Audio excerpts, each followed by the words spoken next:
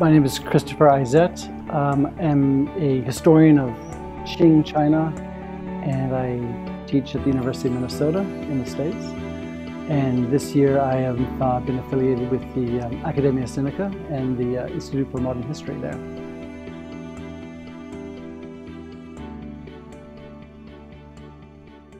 I'll probably begin by saying something about how it fits into the field.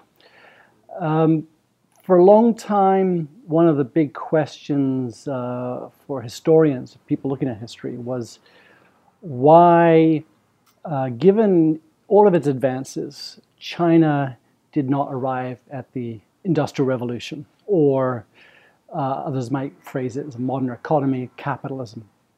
Why that originated in Europe, which at one point in time seemed like an unlikely contender, in fact. So the question was really about why it didn't develop. And then about 12 years ago, a book by an historian, Kenneth Pomaranze, came out, which countered that by saying, well, in fact, it was the case that the divergence of Europe from China was much later than we think. It didn't come until the 19th century. And rather than lagging behind Europe, China actually was on parity with Europe. Particularly Europe's most advanced parts, Britain, Northwest Europe, until the early 19th century. In the end, what Pomeranze argued was that there weren't really significant differences between most advanced parts of Europe and China.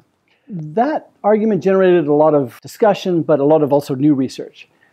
And part of that outcome of that has been a series of wage studies, people who've looked at what did people in the past earn, average workers earn in Europe, different parts of the world, Europe mostly, and China, I think also Japan they include in these studies, and of course what those wages could buy.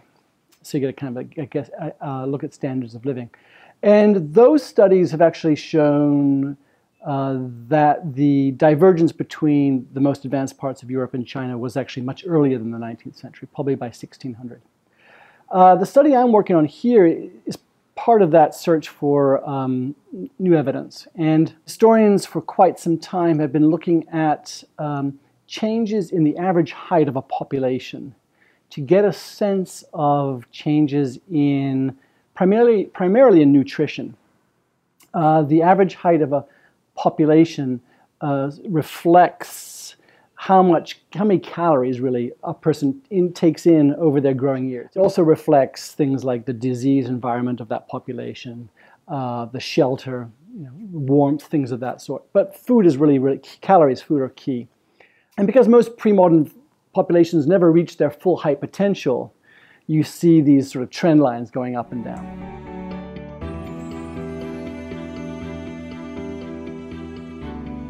So what we've done for China is to take homicide records, or really wrongful death cases. There's about 1 million of them in Beijing. There's also a copy of this collection here in Taiwan, which is why I'm here. And we've taken these wrongful death cases and looked at the coroner's reports within them, which include the height of the victim, as well as other information about the victim, their name, where they're from, where they grew up, where they died, how old they were when they died, their gender, of course. Basic information we need to know about the person for this study. And we've gathered about close to 10,000 heights, and we're beginning to look at trend lines. And what we're finding, in fact, is stagnation across the 18th century, that there were, in fact, no improvements in the standards of living, which looks very much like the wage studies that have been going on.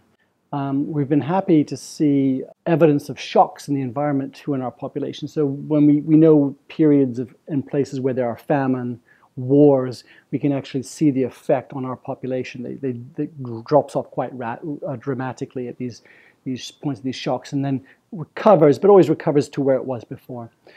So our preliminary results, our results at this point, seem to reinforce the idea that, in fact, if we're going to search for the origins of the divergence between China and the advanced parts of Europe, we have to go before the 18th century. It happened sometime before the Qing dynasty, which is when our data begins. Our data goes roughly from 1680 to about 1780.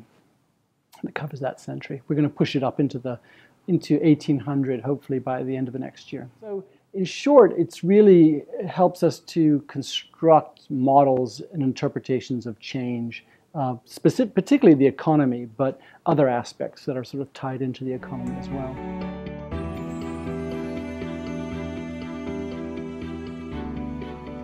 What we can provide are the tools, the analytical models, the frameworks, the kind of modes of analysis. We're trying to understand big changes. Why do we see these sort of massive shifts in the distribution of the balance of power, of wealth across the globe? These kinds of bigger questions that I think have a lot of bearing on the contemporary world. Only through the examination of past information that we can construct these models. If all we had was the information of the moment, we'd have a very sort of odd understanding of the world. It wouldn't have a past, it wouldn't have a direction, it wouldn't have any momentum, it would just be a moment in time.